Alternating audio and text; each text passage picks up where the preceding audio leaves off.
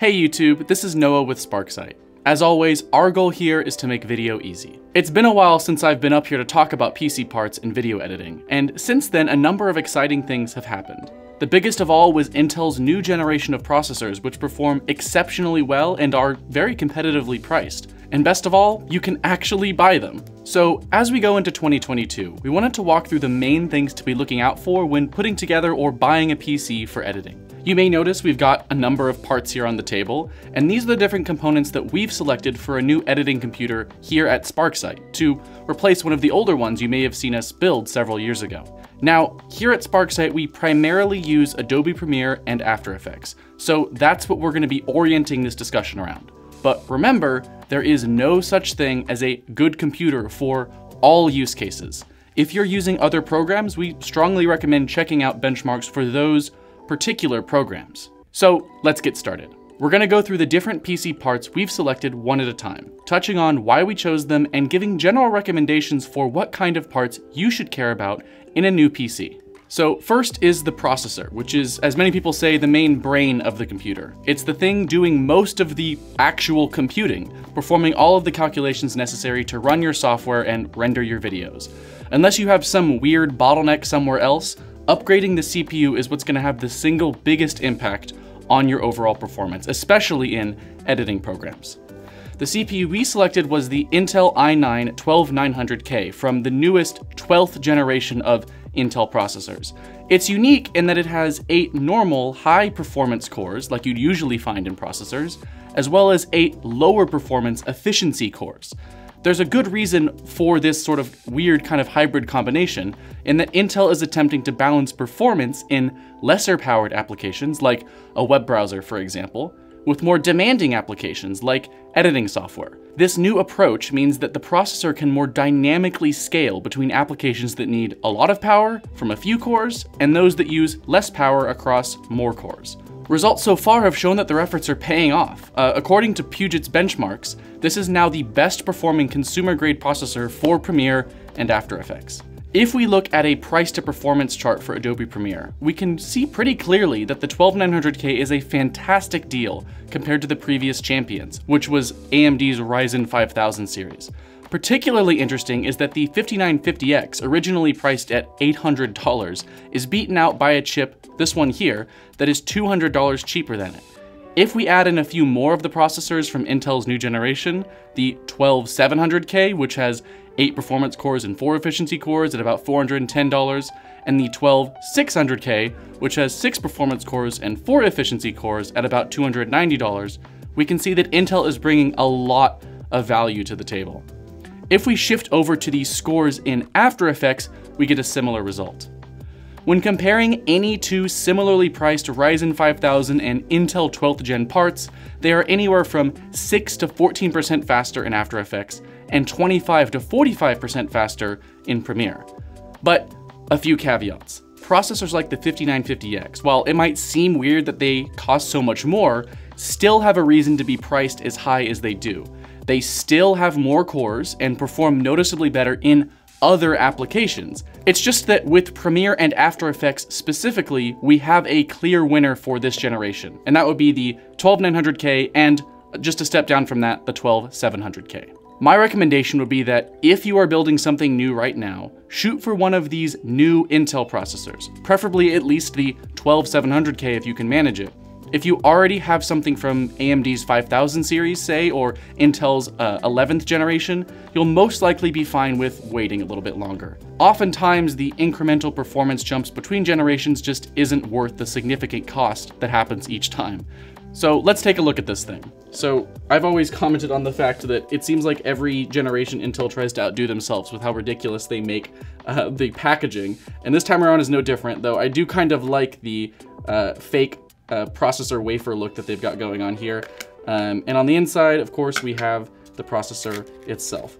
It always amazes me how this tiny little piece of metal here is like worth $700, and I'm holding it in my hand and throwing it around like a complete maniac, but here we are. So to keep this beast of a processor cool, we once again got the old reliable, the Noctua NHD15S, a gigantic tower air cooler. Now you need a special adapter to make this heatsink work with the Intel 12th generation processors, which you can get on the Noctua website or Amazon or wherever you want, but it's the same as the normal installation process. You just have to use this instead of what comes in the box. A little bit of a hassle, but it's totally worth it. This thing outperforms some of the much more expensive water cooling solutions, but my favorite thing about it is that it's just quiet and I don't really have to worry about it. And yeah, I know it looks kind of ugly, okay, but we're gonna have it enclosed inside of a case that you can't see through, and if looks matter to you, Noctua does have a black version of this same cooler, and some cool accessories that can make it look a little bit better.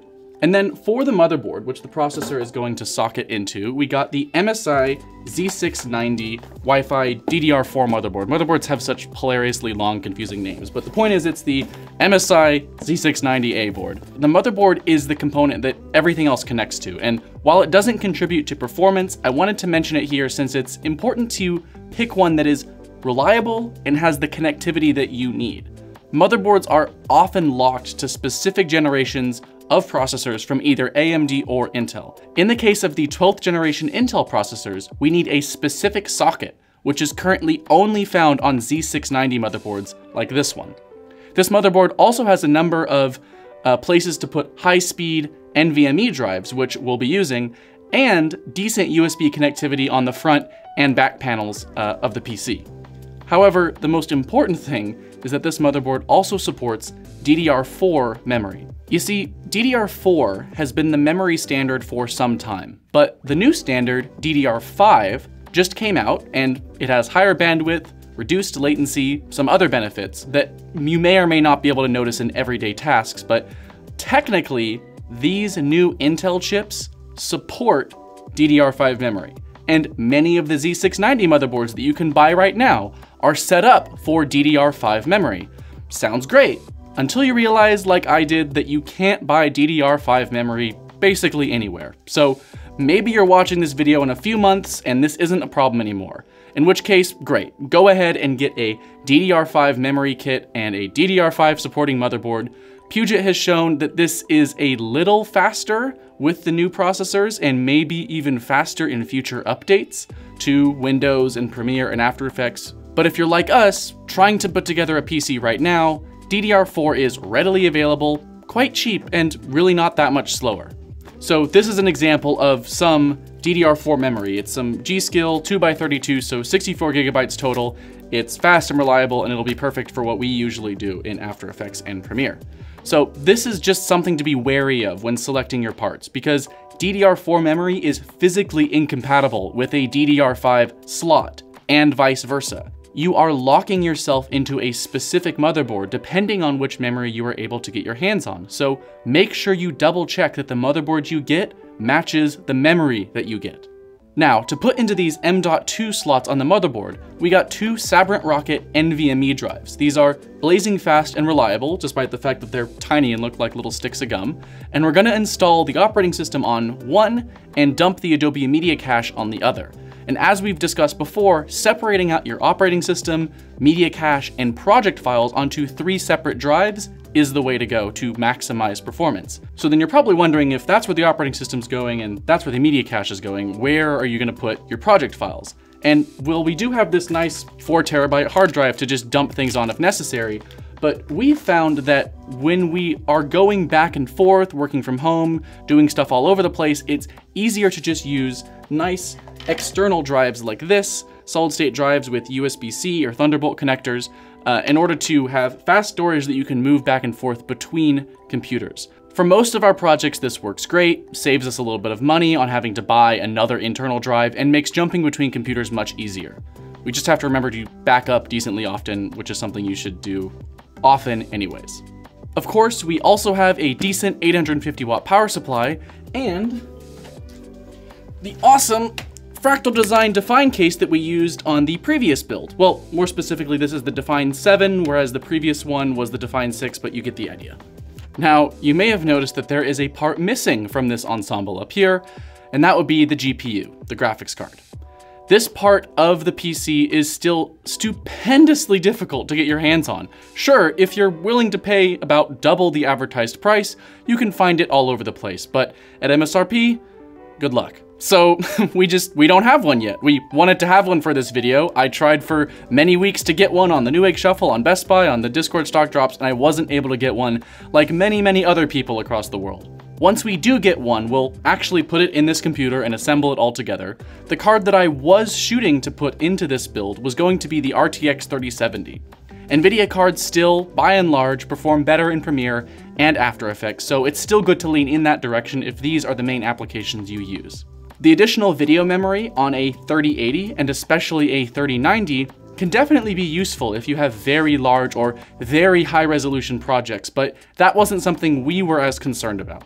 Also, the prices just get absolutely bananas up in the realm of the 3080 and the 3090. Graphics cards are weird in that they sometimes can have a big impact on performance and other times they don't do much of anything.